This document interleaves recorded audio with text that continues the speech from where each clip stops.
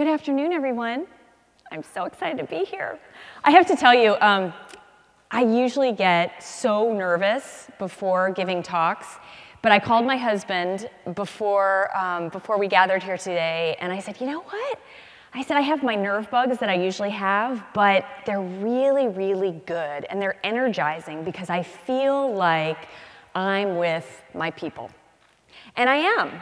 And being with you all this weekend has just been the most inspiring and energizing and fueling experience. So I need to begin by saying thank you to you all and to everyone at YSC for all that you do, including bringing us all together. Today is International Women's Day.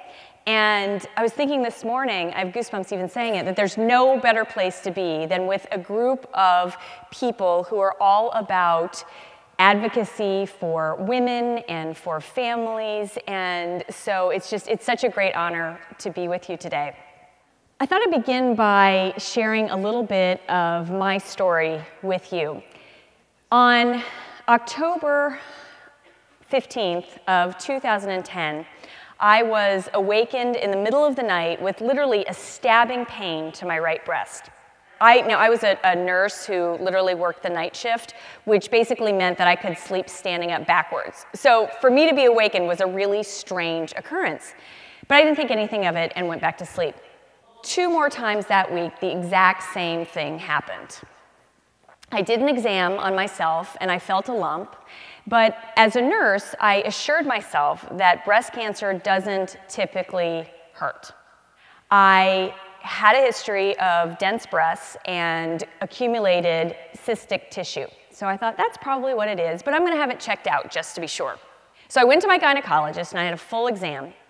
And I remember so vividly, like it was yesterday, sitting across the table from her and saying to her, listen, I've done hospice, so I know what it's like to both deliver bad news and to receive it. So I want to know, do you think there's any chance that I have breast cancer?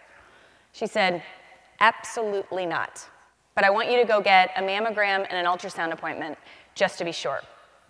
So I go to my appointment, and it's going along well. It was my first mammogram, and I was getting dressed, and I knew there was a problem when I was told that the radiologist wanted to see me before leaving. So I walk into his office, it was a little office, and I see images of my breasts on 4 large computer monitors. Now that was a place I never thought that I would see the girls. So I'm looking at this, is that me? Really, is that me? In the meantime, he says to me, so I understand you're a nurse. And I said, yes. He said, well, that means that I can talk with you more frankly than I could someone else. I said, okay. He then proceeded to say to me, you have 4 tumors in your right breast and 3 in your left. We need to do a biopsy this afternoon for what I highly suspect to be breast cancer. In an instant, like so many of us, my world was shattered. I don't remember much from that conversation, but I do remember reminding myself as a nurse that people typically forget most everything that comes after the word cancer. So I said, you need to write down what you're about to hear. So I remember reaching in my bag for my journal and my hands were trembling. Very quickly, I found myself with a whole new perspective, moving from the side of the bed as a healthcare professional now into the bed as a patient.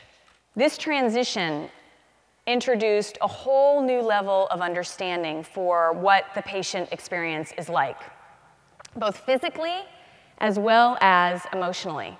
Everything from being stuck seemingly every other day with needles to contending with the very real and difficult feelings of sadness and anxiety, confusion, and fear. You know, as a nurse and a social worker, I had been trained to heal. But all of a sudden, that healing became incredibly personal. Shortly after my diagnosis, I found myself lost. as though I were standing in the middle of a dense, cobweb-filled forest. I literally had no idea which way to turn or how to proceed. Anybody else feel that way? Yeah. In a very short period of time, I gave myself sort of what I call a snap out of it moment. And I reminded myself that as a nurse and a social worker and a child development specialist, that there was probably no one better prepared to handle what I was facing. So my coping mechanism actually was sort of putting on my virtual scrubs and asking myself, how would I counsel a patient? Or more personally, how would I help a girlfriend? And it was these guiding principles that really helped give me the coping tools to be able to get through each and every day. As a nurse, there were lots of things that I came to know, both in my education as well as in my clinical practice. But when I climbed into the bed and became a patient, there were so many more things that I learned, really learned. The first of which had to do with making choices. I realized from the very beginning, knowing that I was facing a double mastectomy and reconstruction, 6 months of chemo, and 6 weeks of radiation, that things could become a little challenging. That ended up being the understatement of the year. But I decided from that moment, that very moment, that I had a choice about how I was going to handle every single situation, no matter how challenging. I chose to look for hope in what I called the silver lining. Now, the silver lining I knew wasn't going to take away things like nausea or vomiting, unfortunately, but I believed with every cell of my body that if I continued to look for hope, that I would be able to get through some of my most difficult times. The next thing I came to learn, really learn, was the importance of including children in the process, from the time of a diagnosis throughout treatment, recovery, and then into this period of life after cancer. Children always know when there is a diagnosis in a family, when there is a change in prognosis, they always know. What I really came to learn is that when children are left to their own devices, their imagination has the capacity to create things that are far worse than reality. So as emotionally burdensome as it was to tell our daughter, who at the time was 4 3/4, and as we know, every quarter counts, that I had breast cancer, I knew that it had to be done. So I remember vividly preparing for the conversation, practicing the conversation that I was going to have with her in the mirror. I sat her on my lap, and I told her that I needed to tell her some very important and difficult news. So I started by saying, "I am sick." She lowered her head, and she said, "I know, in your boobies." Now note that I'm the child development person. I'm the pediatric nurse who knows that children can hear through walls, right? They absolutely can. And so I went to great lengths to not talk about anything that was going on with me while she was in the house, literally. And despite all of my efforts, she still knew. So I corrected her and said that boobies are called breasts, but that yes, I do have a disease called breast cancer. And I proceeded to explain to her using developmentally appropriate language what breast cancer is and a little bit of insight into what my treatment schedule was going to look like. Another thing that I learned with regard to children is the importance of empowering them. So when my hair started coming out, which by the way, to get even more demoralizing, it comes out in clumps, at least mine did, piles on my pillow, and my drain was clogged, and it was just, really, could it get worse? Because I know my hair's coming out. And so I decided to shave my head. And I wore a wig for a period of time, but I ended up being much more comfortable wearing a scarf. This was actually my mother-in-law's scarf. Kept me feeling very close to her. So I'll never forget the first day of wearing my scarf, and I walked into our daughter's preschool to pick her up. And all the moms are standing around, and they're in their, you know, their exercise clothes, and I walk in with my scarf. And my daughter's best friend, whose name is Greer, she is just rough and tumble. So she comes marching over, and she says, "Aunt Hall, what's going on up there?" And I said, "Greer, my hair came out because of cancer or because of my medicine that I'm taking for cancer. You knew about that." "Yeah, I knew. But what's going on under there?" And I said, "I don't have any hair." So this dialogue's starting to go, and the kids are starting to gather. The moms are going, "Oh, don't go there, please, don't go there, don't go there." So Greer, who is relentless, she's looking at me and she says, "I'm gonna need to see what's happening under there." So our daughter, who was sitting in her teacher's lap, her eyes were really big, and I look over and I said, "Is it okay if I take my scarf off?" So she nodded her head. I wasn't too sure that she was really confident about that. And I said, "This is your choice. Is it okay if I take my scarf off? And if it isn't, Greer can come home after school and see." So she said, "It's okay, Mommy, take your scarf off." So I get down on my knees in the middle of the classroom, and I pull my scarf off. You would have thought that I was the lady in the park with the loaf of bread, because all the pigeons came over. And they're all touching and feeling, "Oh, that's so cool, and how does that work, and why, and all this stuff." The moms, "Oh, my." I can only imagine the dinner conversation that happened that night. The important thing, the most important thing about this experience was that it gave our daughter control. In an uncontrollable situation, she decided. So anytime I had the opportunity to give her a choice about what was happening, I did that. Now, another thing that I came to learn was the importance of including children in every step of the process. So our daughter was fascinated with radiation. I have no idea if she's going to be a scientist someday or what, but she just wanted to know every single thing about radiation. So I was starting to feel a little bit better after chemo, and I thought, well, I'll invite her to come with me to radiation. Why not? So I asked my radiation oncologist if that was okay, talked to the team. Everybody agreed. So we go, and I got my gown on and introduced her to the team, and we walk into the room, and I get up on the table, and as many of you know, the radiation rooms are really cold, so she got a warm blanket and put it on my feet, and then I'm laying there, bare for the world to see, which I can't go to rodeos anymore because it just takes me back to that time when I was tied to the table, and I just feel like the calf in the middle of a rodeo.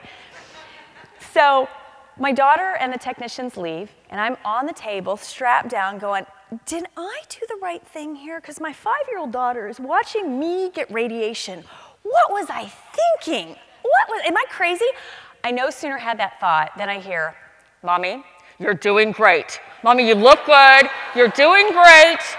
Don't move now. Don't move. Okay, all right, you're all done. I'm coming in." That gave me the most joy because she was so excited about it. She got to talk into a microphone, and she got to see the machine move.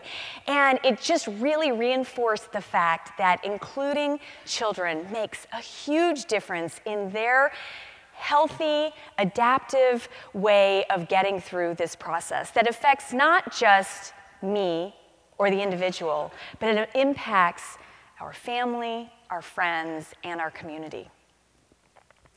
Speaking of community, from the time of my diagnosis, I knew how important it was to build a team of healthcare providers. What I really came to learn is how important it is to build a team of personal providers. So when it came time to building my team of healthcare providers, I interviewed 4 different oncologists, which, by the way, you're allowed to interview your doctors. It's not a given. You get to interview them. So something that was very important to me, having done hospice for a long period of time, was having a palliative care physician as part of my team. And palliative care, as I'm sure many of you know, is all about pain and symptom management. It's not death and dying, it's pain and symptom management. So I'm thinking, I'm about to have my breasts removed. There might be a little bit of pain.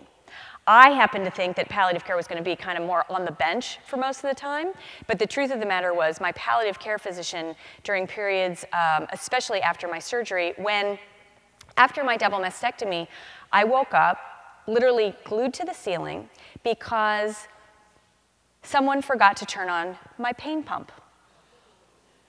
Glued to the ceiling.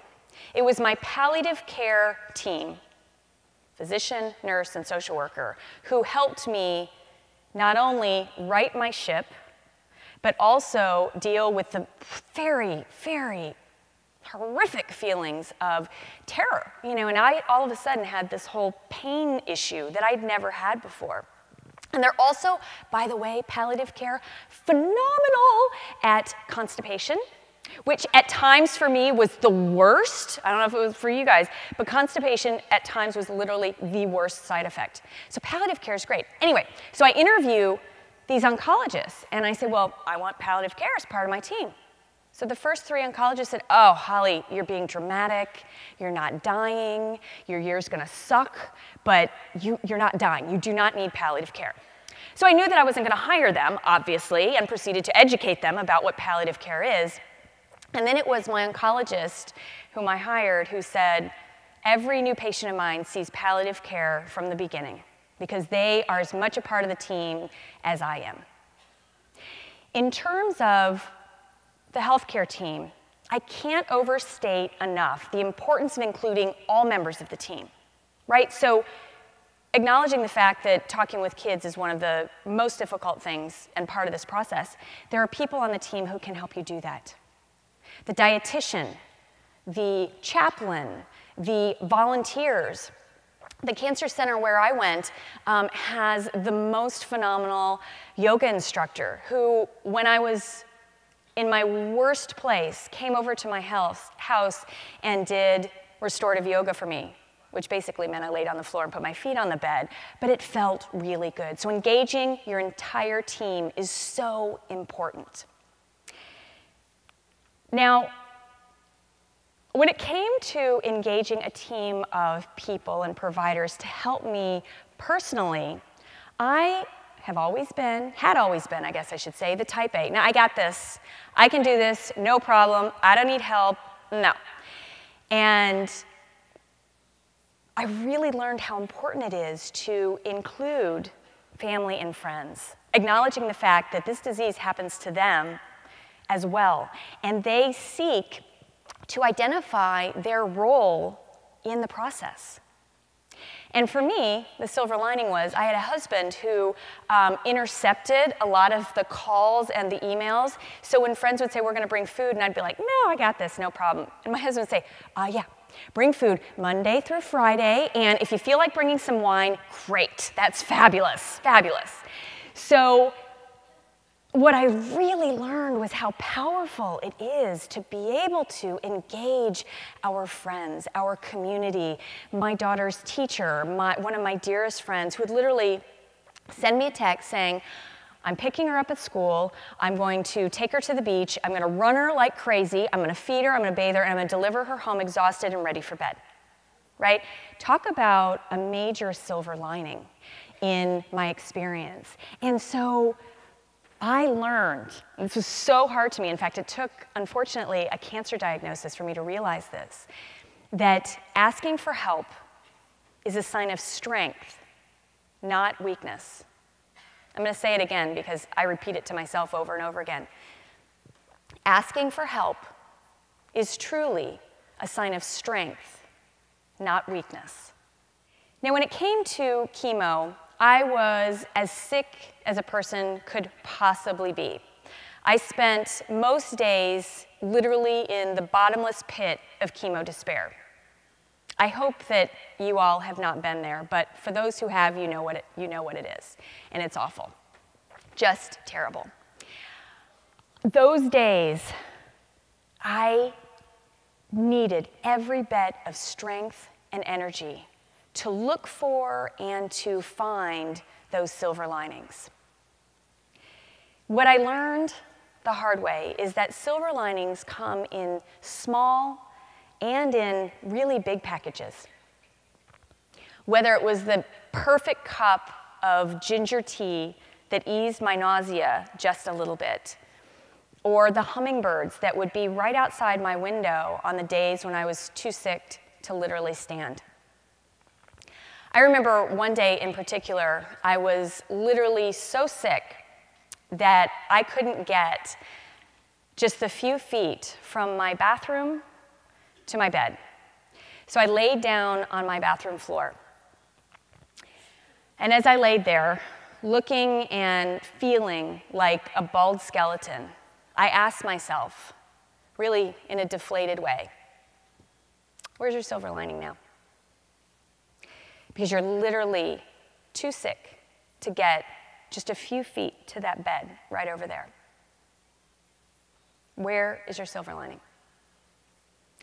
I no sooner had that thought than my nearly 90-pound black Labrador named Buzz came waddling through the door.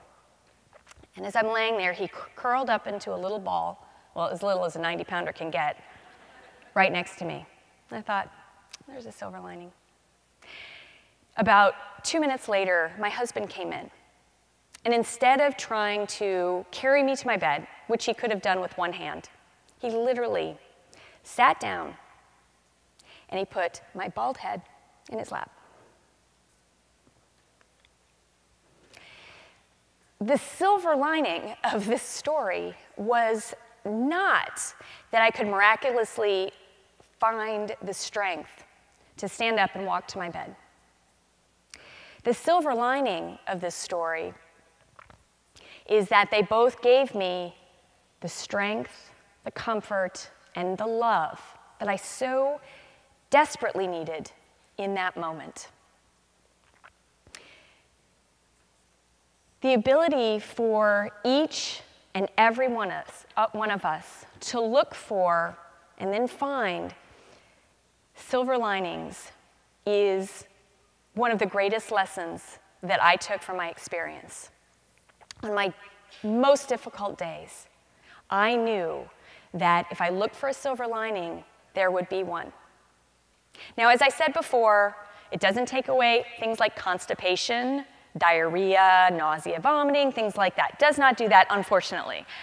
But silver linings provide balance, perspective, and hope to get sometimes just from one moment to the next. What I now know with absolute certainty is that each and every one of us is going to face something in life. For most of us in this room, it is breast cancer. But I have to tell you, there's probably going to be more. It's life. In these difficult circumstances, we all, each and every one of us, has the ability to look for a silver lining. And you call silver lining whatever you want, hope, prayer, whatever it is, but it's whatever it takes to get you from one moment to the next. The thing about silver linings was that they didn't and don't take away the rain, sometimes the downpour with hail, that often came throughout my treatment. But what they did is they provided me literally with an umbrella to help me get through. So now, when I'm having a cruddy day, frustrated, aggravated, grumpy, whatever it is, I really look for silver linings. I remember one day last week, my husband came in and I was in a mood. I was grumpy, and he came in, and and I told him, I said, I'm grumpy. He said, well, what's wrong? I'm like, I don't want to talk about it. I don't want to talk about it. I've got too much going on. Blah, blah, blah. He said, where's your silver lining? I'm like, oh, enough with the silver linings already. I look for them every day. He's like, all right, I'm going to help you out here. You're not going for chemo today. That's a good one. Oh, you don't have a JP drain today. Oh, there's a silver lining. You're not going for radiation. There's a silver lining. And what we did was we kept coming up with other really positive things that were a part of the day. Now, they didn't take away that grumpy feeling, or when I was sick, the feelings of sadness and confusion. Those are incredibly real emotions that need to be processed. This isn't about burying, because that stuff's just going to come up. It's about helping to live with those difficult emotions, no matter what we face in life, whether it's a diagnosis, job loss, divorce, addiction, whatever life throws at us. Traffic. Sometimes I'll literally be stuck in traffic in California, and there's a lot of it, by the way, and I'll say, where's my silver lining? I need some silver lining. I do. I remember one time I was so excited that I was going to drive to my oncologist appointment by myself, and I didn't want anybody to go with me. And I was driving home, and I forgot where I lived. Literally forgot where I lived. It was like, panic. I didn't know which exit. I didn't know. Here's the silver lining. I know my address. And here's the silver lining. I have a GPS system. So I plugged my address in, and I listened to the lady tell me how to get to my house. That was the silver lining. And that is the essence of silver linings. Again, little packages and in big ones. And each and every one of us can and will find them. All we have to do is look for them. One of the greatest silver linings for me is being able to help people who have to follow me down this path, just as those who came before me made my experience more bearable and more effective. In your goodie bag, each of you has this book. This is a condensed version of my original book. It's the book that I truly wish that I had when I was going through this experience. I wanted something that was clinically credible, written by a healthcare professional, but also supportive.